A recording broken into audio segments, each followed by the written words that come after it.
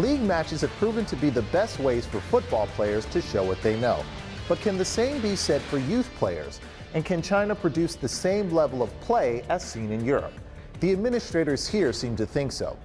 Right now, we're in the trophy room of the Shandong Lunan Taishan Youth Football Club, a monument to the school's success. In this episode, we'll talk about how league matches might be able to improve the level of play in the youth football leagues here in China.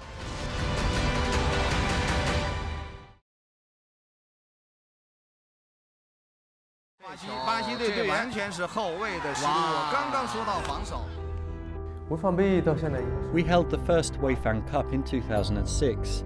It's been an annual event for the past 8 years.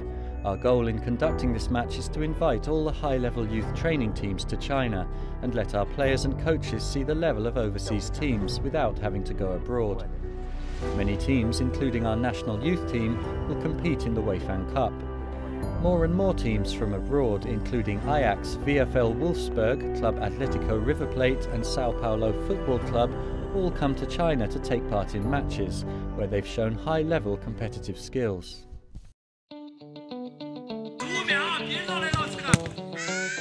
In addition to youth league matches from the world's professional clubs, there are also different kinds of league matches for amateur youth players that are divided up by district, county, province, or the entire country. In Beijing, there is a school that not only attends these matches, but holds school league matches of their own. We had a league match called the Ma Yuehan Football League match, and the young players represent 42 different countries by wearing different kinds of clothes. It's kind of like a mini World Cup. Now the league match has become a tradition which is held every year.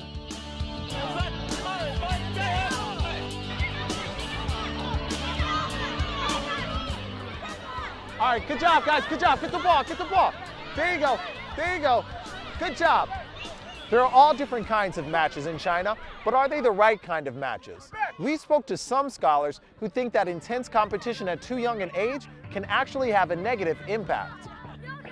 Children entering high school level competition are too young and would have a negative impact on the perception of the sport. You can't have large-scale matches in primary school.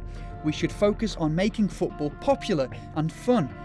When it comes to junior high school, there should be a transition into professional style play, and in senior high school, you could start to organise large-scale and intense competitions.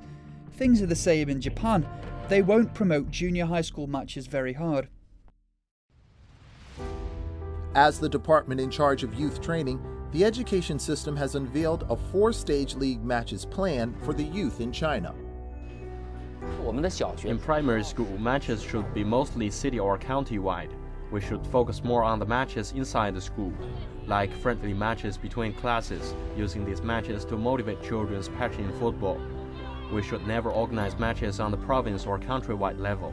When it comes to junior high school, there is the opportunity for higher intensity matches. We could organize province matches. Countrywide matches should only be available for those in senior high school or university. But every coin has two sides, and the same can be said about youth league matches. On one hand, matches can show how the coaches and players train and the results of their training. On the other hand, China's focus on results can lead to many problems. There's a lot of cheating, and one of those that I remember is the Middle School Girls World Cup. So it's an amateur World Cup tournament for football teams at girls' schools. And China was invited to take part in this tournament. It's a few years ago now. So the team that they took to that competition was not the team from that girls' school. It was the under-16 national girls team, the best players in the whole of China, who were pretending to play for that school.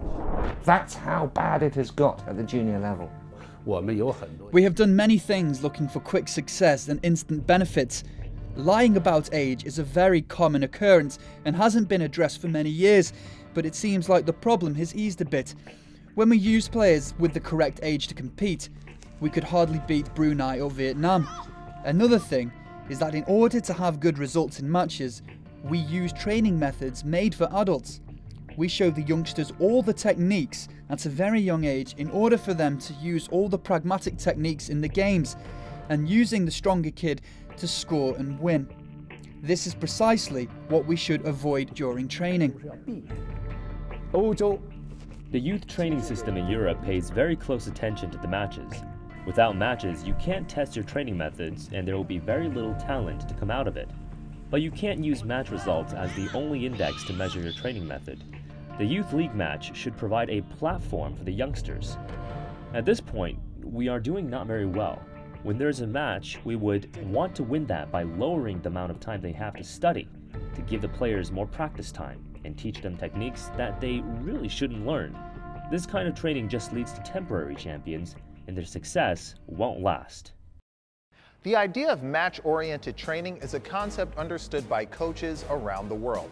But the best coaches know that a match is the perfect time to test their system and to find any flaws. A perfect example of this is Japan, whose recent success has become obvious to all. So how does Japan set up its youth league? The All Japan High School Soccer Tournament starts even earlier than the Japanese Football Association. Every year there is an annual nationwide high school football tournament, and then there is a 2-week tournament stage with 48 teams from December to January competing in the National Olympic Stadium. Around 4,195 schools will compete for the 48 spots to enter into the final, which is a very amazing number.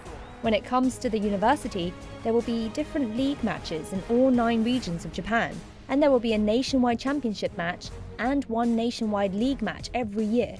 Basically, every school has a football team that participates in one of these leagues. There is a long way to go for China to optimize its youth match system, but with a new resurgence in interest in the sport, people's confidence in football has achieved a record high. In the next episode, we'll take a peek into the future of China's youth football.